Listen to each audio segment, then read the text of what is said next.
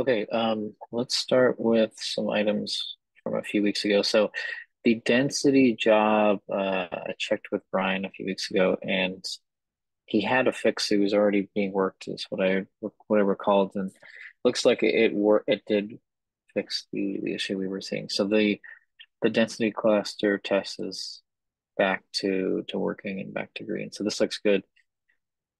Um, okay, now let's go to the second one. So there was I haven't been able to catch up on this one. I know the action item from a few weeks ago last time was to check to see if we can have well actually let me back up on the context here because this kind of it's a little vague. Um let me go to our test. So the problem was right is that the our metrics were not reporting the same as they used to be. We basically were losing data. So um this came from the metrics refactor. There was a bunch of things that were getting dropped. There was two PRs that we found that were problematic. So this was being looked at, and I believe it was fixed. So, Lay, I think you linked it in here. I wasn't able to find it. Has this merged? This is where I'm not up to date, but I saw that. Okay, it hasn't merged. Okay, but it's being looked at. Is the Yeah. point here? Okay, all right. So two things that I wanted to bring up here. One is that this one, I believe it's pending on us to review. The only thing I have here in the review to mention is that while this fixes the current issue, I think the larger issue is that refactoring is causing a lot of churn in the metrics as a whole. So how can we maybe have a test or something like that to um, avoid a future churn in the next release? That's the biggest question. And then the other thing is, I think this should be a release blocker. We should try to get it in before the release deadline. Okay. I saw Lubo join. Hey, Lubo. Maybe you've got a comment about that. Hey, can you hear me? Yep, can hear you. Perfect. Is the metric related to regression? Yeah. Sorry, I didn't catch that. Sir, is Go it ahead. the metric related regression? Yeah, that's right. Okay. Yeah, we're talking. So maybe Lay, I don't know. Do you want to? I don't know if you caught that, but I think so. Lay's, we kind of came to the two things is that we've got the picks here, and what we're looking at is that how can we prevent the metrics tests from breaking in the future? Maybe we need how can we maybe we need a test or something to catch these things so that we can avoid any sort of code changes from affecting this in the future. And the second thing is this being a release blocker because we need to get we'd have these metrics every release, and so that was the proposal. This change being a release blocker. So I believe we do have functional tests for it and some unit tests. So what I would probably yeah, we just need to review if we have everything there, or is it some subset of metrics covered, and then this should be it.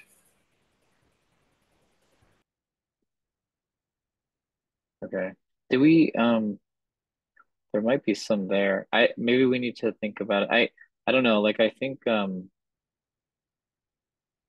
mean LA is what you're saying, like we probably need a little bit more than what we currently have. Yeah, because we have had this instances twice, I believe, in last two releases. Um, and unfortunately, they always come up at release time. So we are always finding the issue after the merges and not uh, before things get merged. So ideally, I think we should have these tests accurate enough to be blocking PRs rather than fixing after merges.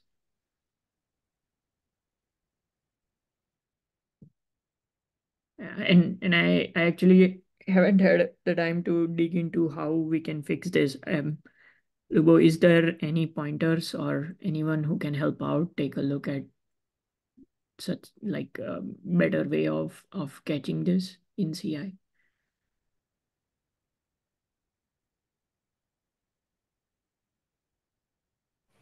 Yeah, I think actually there was a proposal on the PR that hey, please give me the metrics you use, and I will make sure that we have a coverage for them. You scroll down to the pretty much the latest comment. Oh, okay. So yeah, that should be it. Yeah. Okay. So let's do that, LA. Okay, Yeah, I yeah. think we know. Then Yeah, I think we know this. Yeah, we can probably provide that, and that should give us a way to see if we go too far off track or something. Just wanted to ask, Okay. have we seen it being broken in 1.3 or prior to it as well? it broke in 1.2, and that one was a release blocker as well. And then this release 1.3, we found another. They were not the same set of Mm. metrics; they were different. Mm. But yeah, uh, both the releases. Okay. Yeah, I mean, probably also we can have a look at on who did review this refactorings effort and just kindly nudge them to also look at the tests and presence of the test as well, in Yeah, I think it additional was here, areas. LA, right? I think it What's was that? this one. Yeah, This, I yeah, think it was this part, right? Yeah, we saw this. We were stable, and we just saw this pretty unusual dip here. yeah. That was the one too.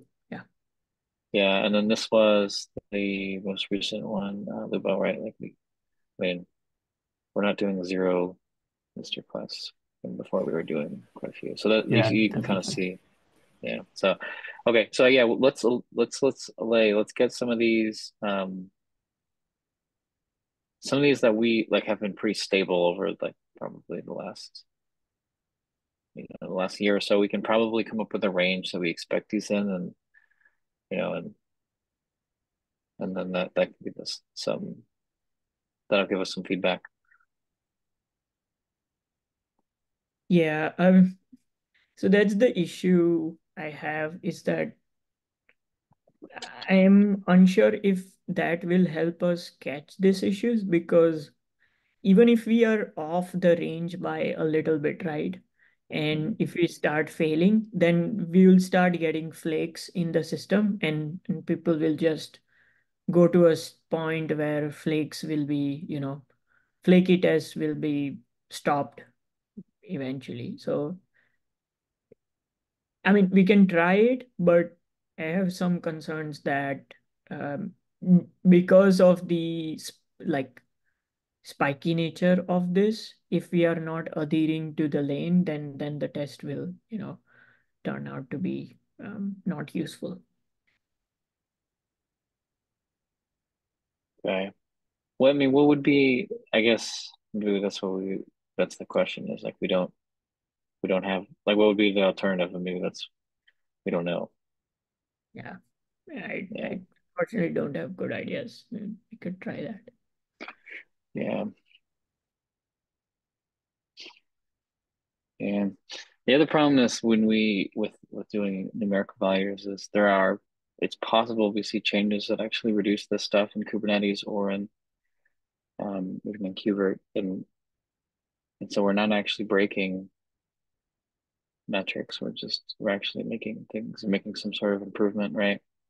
I mean, I guess the thing we could do is, I mean, anything. I mean, it's sort of like whenever it's like specific to a repo almost. Like maybe that's I don't know if that narrows it down, but like whenever we're seems like we're doing changes in. Well, I don't know where we did these, but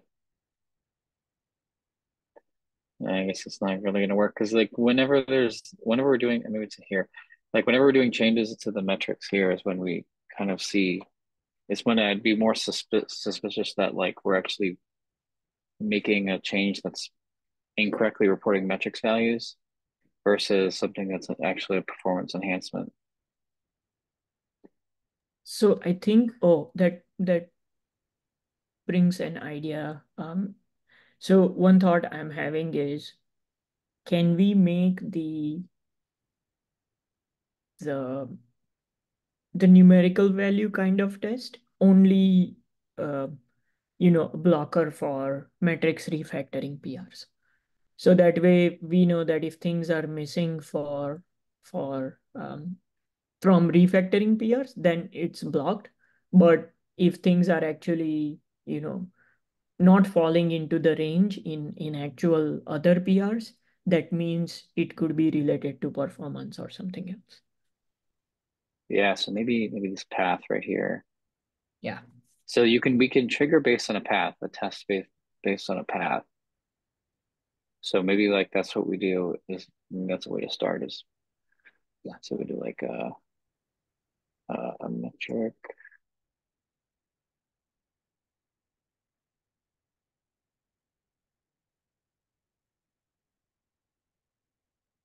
Something like that.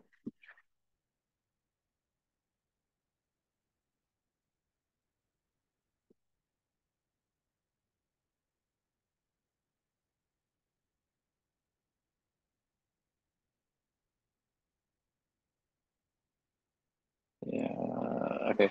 That seems to be a little bit more actionable. And then because I mean technically we don't want to block, or at least we haven't been in the business of blocking on, for example, if we were to suddenly take in a change that were to slow us down, say like our P50 went from 15 to 40 or something. It's just been that's been uncommon, I think. Yeah, Yeah. so we'll table this one we'll hold on to for later, I think. There just haven't been many of these at all. So we'll just continue to just monitor these changes. I think what we do now like makes sense. Like we're sort of reporting across releases and we can identify which PR changes it and that seems to be okay. We don't need to necessarily block those. So we just want to make sure the metrics are accurate. So yeah, I guess then this is the only case we want to monitor. Okay. All right, I'll add this in the PR just so that it's clear as it can help us with the test. And then OA, you and I will have to review this Sure. change. Okay. All right. And 1.3, how much time do we have? Because we probably want to be like in the next week or so. Like we don't need a block on the test, but I think this PR, like how much time do we have to 1.3 releases or what I mean, so in case we are blocking it here, we're not blocking it for long. I think the date is July 7th. I July can 7th. me if there is an update on that. Okay. All right. So all right, let's try to get a reviews in this week, LA. All right. All right, good. Anything else about this one? I think this one's been bothering us for a while, so this is good. I think we're making good progress. No, okay. Um, oh, actually, before we go to the next one, I'm going to slide a topic in here. So, like, we've got because of the 1.3 release, how should we handle the metrics here? Because we basically have data. Well, we have two sets here. I mean, we have the April 7 data that was the first regression, and the second one was the May 19, around the May 19th. So our data is for 1.2 to 1.3 is a little bit off. Um, I was thinking that's fine, data being off. We can just say that there was a bug identified and we fixed it, and that reflects in the metrics. I think that would be the most accurate representation of the situation if somebody else is looking at these numbers apart from us. So I think Okay. it will be good visibility. All right. All right. We'll carry this topic forward because we need it since we were talking next.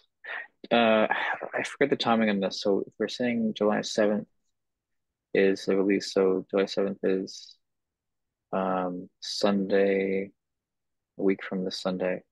So we need to prepare the graphs for this and then do the backports. Do we need to we need to have which one do we need to prepare before the release is cut? I don't recall. We need to create a doc PR for this. I've asked Srija to help me out on creating these benchmarks for 1.3. Okay.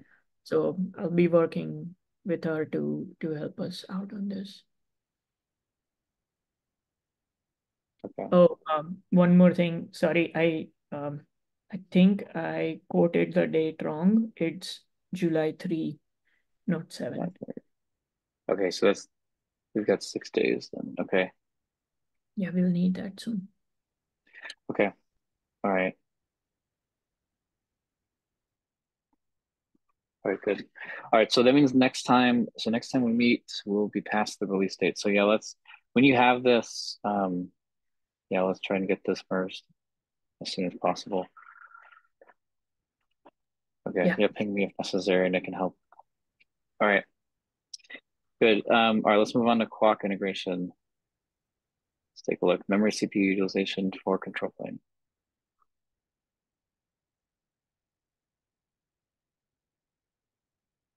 Okay, what do you want us to talk about with this one, Shrija or like?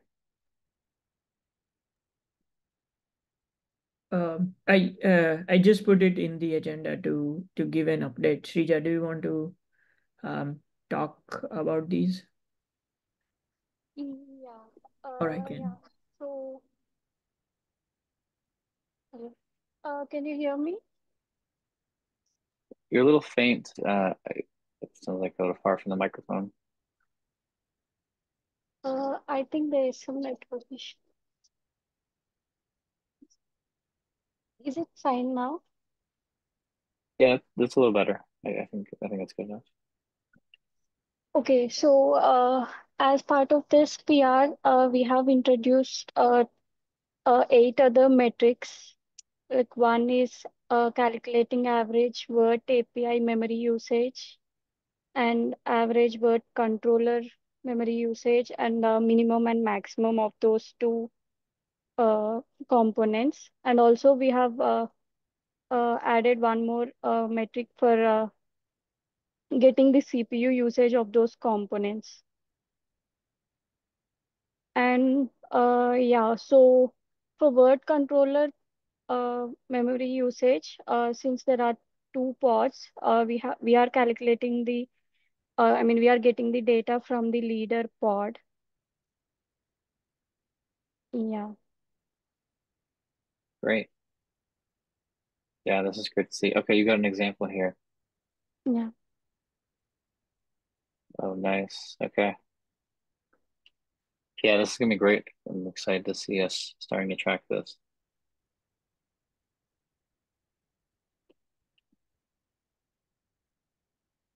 Min controller usage and nice. Okay.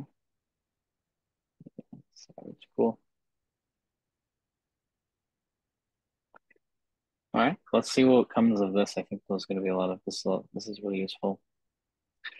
Okay, and so is this using Quark? Is that or what's the tie into Quark? I can answer that. So, Ryan, this is not specifically using Quark, but we wanted to get the metrics in first so that we can have a comparison when we run the Quark test that will stress the control plane, we can have side-by-side comparison of, what the normal tests are doing and what the simulation tests are doing. Okay, so that's coming. Okay. And then here's your clock. I see. Okay. Excellent. Do you want to, is the plan to take, I mean, this just merged. We probably a little bit of a benchmark, or is this actually, which is this a separate test? Yeah, I guess it would be a separate test, right? So we could always compare. Yeah. Okay. So this is just the framework for the test, which is actual code. I think once this gets merged, we will need a CI configuration PR to enable invoking these tests in CI. So we'll need one Okay. more issue after this to I have see. it. I see. Okay. I think on this PR, the only blocking stuff is the setting the KVM actually to like reasonable value for the bots to be actually scheduled or not. Yeah. Yeah, no, I think we're going to do that. It's just because the release has come up in next 6 weeks. I think uh I mean, if things needed to be punted, it would be this PR to the next release, and we'll take the benchmarking thing first. That's the discussion Srija and I had. I'm not quite following. So, do we want to merge this PR right now? No, this is not needed for 1.3. That's what I was saying. Sure, but to 1.4. So we already do merge things to 1.4 at the moment. So I see. Okay. yeah. Good. So if we can get addressed the one review comment about having some kind of a KVM devices on the node, because I believe that would be required by Kubernetes to actually run there properly. Yeah. And other than that, I don't think we are missing anything. Yeah, actually, that was a typo. It needs KVM values. So I was testing on kind cluster, so I wantedly made it to 0 to play with it, and I forgot to push those changes to up. I mean, to the branch. Cool. Yeah, I thought so. Yeah, so just let it set to the number of pods. That's usually the Yeah, reasonable value. yeah. One more question was like, what kind of setup would we want in the infrastructure for these tests? And I elaborate a little bit. Yeah. So currently we don't do any kind of CPU reservation, any kind of pinning of the CPUs. And I guess if we want to have some kind of reliable reports of the performance, this would be at least the first thing which I would be looking at. So Lubo, when you say pinning of CPU, do you mean for the control plane? Well, we can say generally for the pod that is going to run the tests, and then we can talk about actually the VMs or whatever we are going to use for the test. So that should I'm trying to understand why would that matter. So my understanding is that if we mention the request and limits in the pods that run this infrastructure, then we would have a certain kind of stable environment across all the CI runs, right? Yeah, yes, that would be the first step and probably most impactful one. Okay. But even if you have those dedicated CPUs, well, first of all, you don't get the dedicated CPUs unless we set up the cluster with the static CPU manager, right? So that's why I would propose this change for the cluster to be applied. And then when we get the dedicated CPUs, even after there, we can, like, the different processes can still switch between those available cores. And that can also have some kind of impact, but I think it's going to be less important than actually requesting the CPUs and getting the dedicated CPUs on the on the pod. Yeah, so that's my question. So what will happen if, let's say, we don't have dedicated CPUs, right? And we just have, say, requests. Um, I'm assuming we would have request even as of now, right? Because we are setting a certain limit for word handler pods or So um, if you get a request, only request, and you don't get the dedicated CPUs, it's likely that you get a context switches, which is mhm. still like some kind of performance penalty there. Yeah. To me, that is fine because, so I think to put your thoughts in a different way, you're concerned that while these tests are running, some other CI workload would also be running that would steal cycles from the skill test, correct? Correct. Maybe small correction is the not cycles, but it would just preempt the task from the CPU, which is also a small penalty for the task running in the pod. Yeah, I I think to start with, it's okay. Um, because we just want to get some kind of a baseline as to what the cluster, like what would be like a signal of expected usages.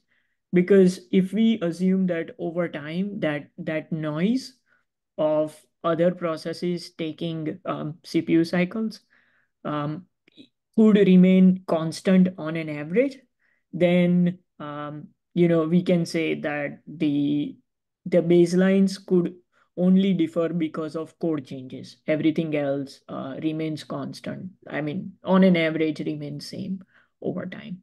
So with that thought process, I thought it was okay, but I'm not sure if I'm missing anything big here.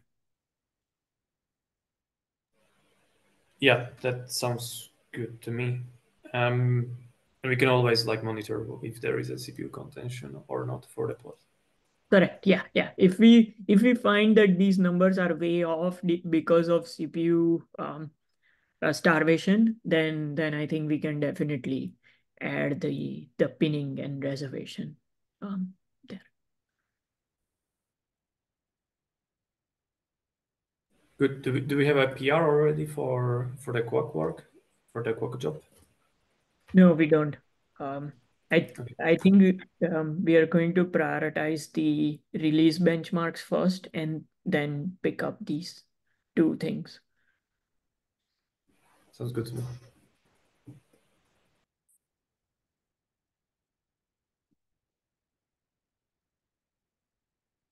Okay. Makes sense, guys. Okay, I think that's all we had. All right. Any other topics before we go? Um, sorry, I think we have a few minutes. One more discussion topic that I don't have in agenda, but it came up um, in the PR for adding resource utilization. And this is more of a discussion. So in the resource utilization, currently we have Word API and Word controller resources. We should ideally have word handler resource metrics be tracked as well.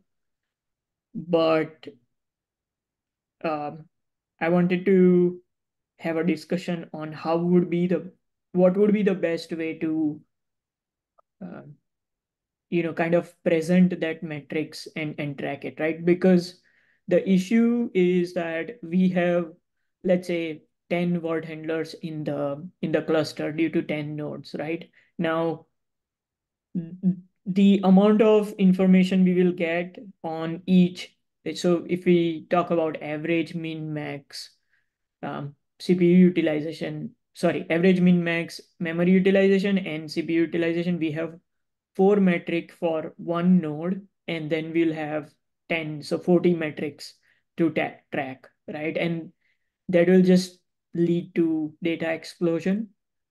So I'm trying to think if there are better ways to um, track word handler resources.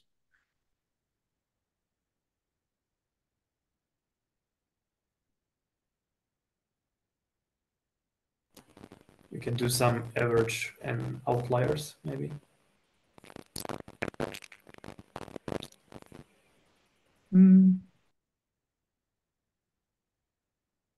Yes, so like average of all the pods, Yes, min, of all the max. pods, and then just keep some outliers from the lower part and upper part of the range.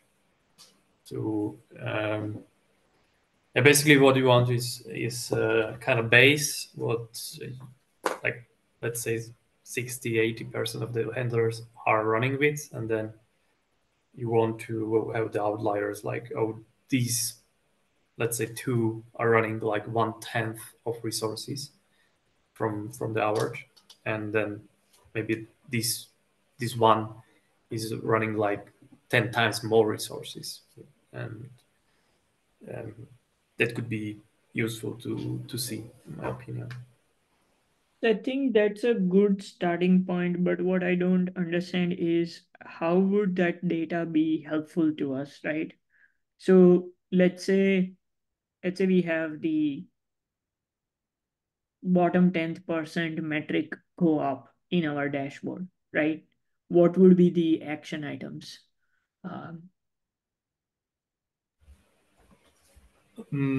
Yeah, so basically we will need to investigate why this is happening. Like the outliers are interesting because you can learn like what can influence the memory consumption, for example, right? Um, increase in some kind of average or percentile is pretty much the same. But if it's bigger percentile, then we know that it's like some systematic issue, or maybe not an issue, but increase rather than some outlier or edge case. Got it. Okay. So I think only systematic issues could be found from such data, right? Because for the outliers, you might need the pod information or the source information where those outliers are coming from, and you'd actually not be able to do anything, any kind of debugging on the outliers. Yeah, I mean, yeah, even for the systematic one, it's more of for us seeing it that there is some kind of issue and then debug it, because I guess we don't have enough data to from those data to say, okay, this is probably why we see the increase. I think we always will go do the benchmarking again and trying to find those outliers basically in live session, right? And then trying to scrape like CPU or memory samplings to see like the memory stack, what component is allocating what kind of memory, why, and CPU the same, like what kind of function is running the the highest CPU time. So you're saying for for systemic issues, we need history. I mean, we get history with our tracking anyway, right? For outliers, we'll have to reproduce that issue in our own environment and we can debug from there. Is that correct? I interpret it. Right. Yes. So Okay. Yeah, I this think gives that's us, this gives us the visibility, and then why it's more of finding out why. Yeah. sure. Yeah, I think that makes sense to me. Okay, I might be worth to capture this discussion in an issue, and we can, find ways to get that in our benchmarks. But for the clock work, we are not going to have the handlers, right? Yeah. Yeah. So that's going to come next, I guess, when we have the cube Correct. mark like. Yes, Good. yes. And that would be our like that spins up a great story, right? So we have control plane metrics, we have control plane benchmarks, we have simulation to extrapolate that, but we don't have word handler metrics, and then we add um, the virtual kubelet implementation, and we start taking that into our benchmarking. So I think it rounds up all the scenarios. Yeah, but by the way, I think this week we merged like 3 PRs, which are required for the cube mark benchmarking. So finally, some progress made. Awesome. Yeah, I think I have lost track of how things are going there, Lubo. If you have a document or something where you're designing or tracking these things, please share it with me. I think it'll be helpful and a learning experience for me. Yeah, I think I have a document. Yeah, the problem was I made a couple of PRs back in, I think, December last year, and they are just getting reviewed now. So that's the main blocker.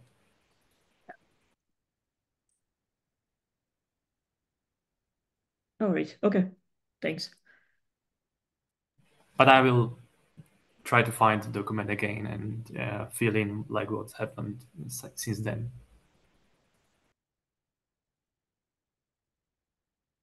Cool. Okay. All right. Sounds like good progress, guys. All right. Anything else?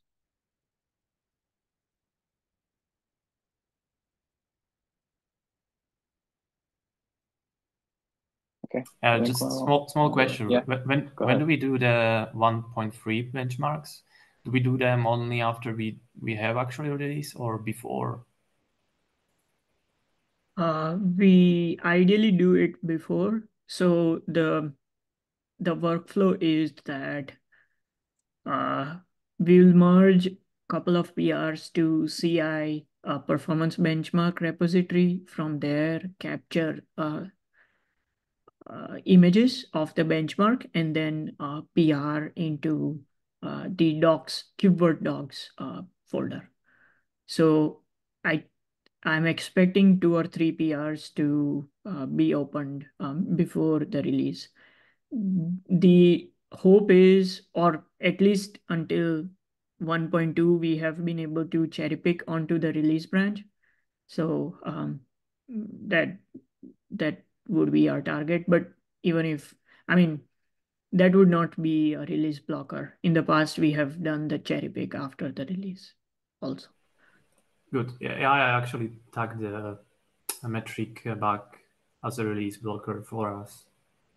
So that's going to be blocking the release. And probably I do one more release candidate than this or next week, depending on the fix. So maybe we are going to postpone the GA by a couple of days. Okay. Just so you know. That will be great. Thank you. Yeah. Oh, another thing regarding this topic, I've asked Andrew to create an issue for SIG scale when we get closer to release. The process should be that 2 or 3 weeks before the release, when we start cutting out the release candidates, we should have an issue come to 6 scale that says start preparing for benchmark, and that can give us a early heads up to get started on these things. Because anyway, when the release branch gets cut, the code for the performance test will get diverged. So I think that will be a good refinement to the process. Noted. Yeah, I will note it down as well.